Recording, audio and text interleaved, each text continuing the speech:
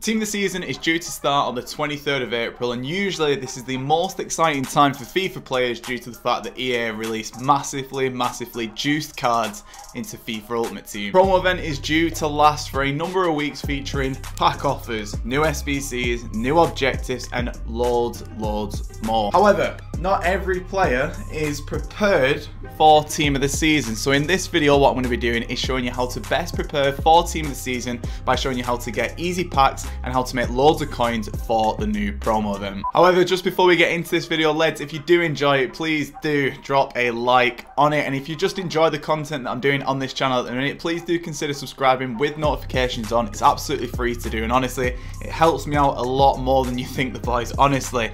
And oh, whilst I remember, make sure to spam in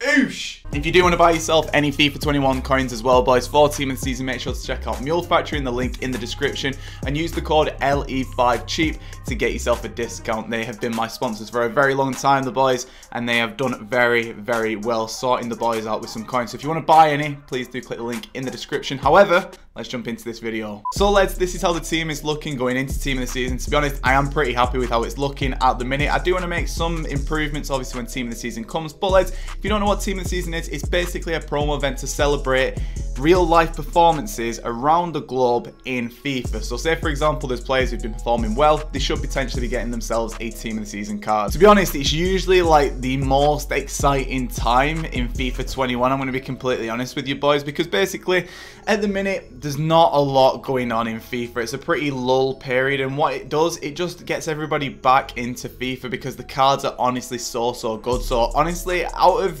any promo event, I'd probably say it's the best promo event in FIFA 21. So Team of the Season is usually split into different teams as well. So the first one that we're going to be getting is going to be Team of the Season Most Consistent. After that, we're going to see a load of different teams. If you want all the information about Team of the Season, make sure to click up here and check out my Team of the Season leaked video. It'll show you everything that you need to know in terms of the dates and everything like that. But long story short, we get a community voted Team of the Season to start off with, then it's the Premier League, then La Liga, and it keeps going through all the leagues for pretty much every single week until around the 4th of June, it should be this year. So in terms of prepping for Team of the Season, there's two things that you're going to need to do. You're going to go and need to get packs, and you're going to need to make coins. So this first section of the video will show you how to get packs. Second section is going to show you how to make coins, so make sure to watch until the end. So the first little grind that you can start doing, obviously, is going to be the squad battles, div rivals, and foot champions grind. Now admittedly, if you're wanting to open packs for the community Team of the Season, you need to get on this grind pretty quick, I can't lie. So you can play div rivals for this week, and you can do it for next week as well. Obviously, when this video goes out, you need to get div rivals finished. Lewis,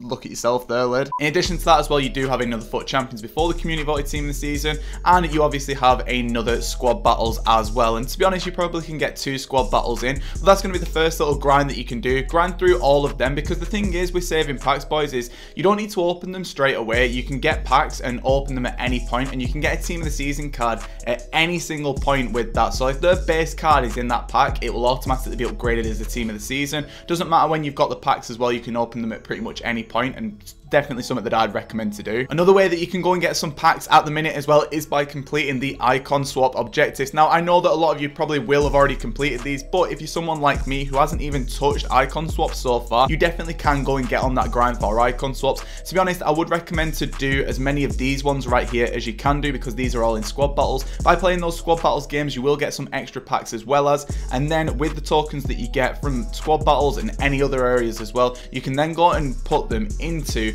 the pack swaps from the squad building challenges. So if we just jump over to the squad building challenges and go over to swaps, you can see right here that I'm going to be doing the 83 times 25. And in addition to that as well, if you've not done them already, you can also go and do the 81 times 25 and the 82 times 25 as well, just for a few extra packs for Team of the Season. With squad battles as well, you can do those objectives, and there is a glitch for it. So again, click up here and it will show you a little glitch that you can use in squad battles.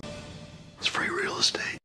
Now, say for example that you've done all those options that I've spoken about, you might be thinking, well, sorry, I'm just going to go and put 12,000 FIFA points on, just see what I get. Now, please don't do that. Please do not do that. If we jump over to the leagues tabs right here, now admittedly some of the league SBCs are missing at the minute in the Premier League, League One, and a couple of different ones at the minute. However, once they return, you can definitely get on that league SBC grind again. Now at the minute there is actually one group of the league SBCs that I really like the look of, and that's the EFL Championship, mainly because the group reward for that is an 81 plus rare players 7-pack, which could get you something very nice. In addition to that as well, UEFA Champions League is a really good league SBC to complete for stacking packs. Likewise with the Serie A as well, but if you're sort of wanting to focus on any, I'd say Serie A, Champions League and the EFL Championship, because they're the cheapest and probably the best pack rewards, so definitely an area that you can definitely take a look at. You've got some other ones in there as well if you do want to jump into those other ones like Liga Santander, but for me, for example, I've only completed 4, and I think the last time I did it was around Team of the Year time,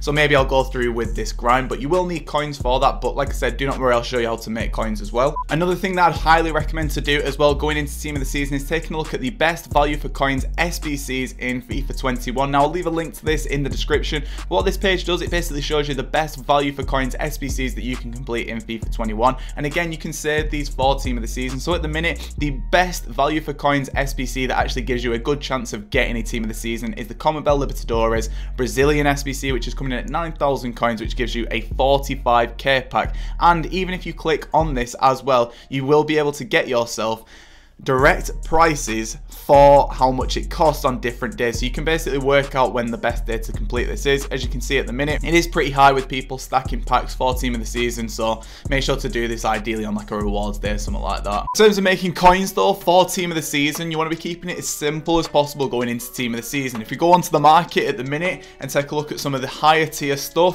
it's an absolute minefield at the minute. Like for example, Mbappe has dropped a good couple 100,000 coins at the minute. It's not good. It's not good. Pretty much everybody is losing coins. So what I'm actually going to do in the run up to Team of the Season is do a trading to 1 million coin series from scratch, with this being sort of the pilot video for it, the first episode of which will be out tomorrow, so make sure to come back tomorrow to check it out. And if you want to watch it live, link to my Twitch in the description. It's going to be all live on Twitch, well, as much as it can be anyway. So in terms of trading and stuff like that, I don't really recommend sniping filters or sniping individual players and stuff like that, but I sort of do going into Team of the Season because it can go so expensive. So for example, a couple of different players went really high over Team of the Season last year. Now you're mainly looking for cards who are a good league, good nation and in scarce positions, because they usually go the highest as a result of the daily SBCs, or say for example we get an SBC that requires high chemistry that could give a good pack. Anything that sort of gets people closer to getting a Team of the Season,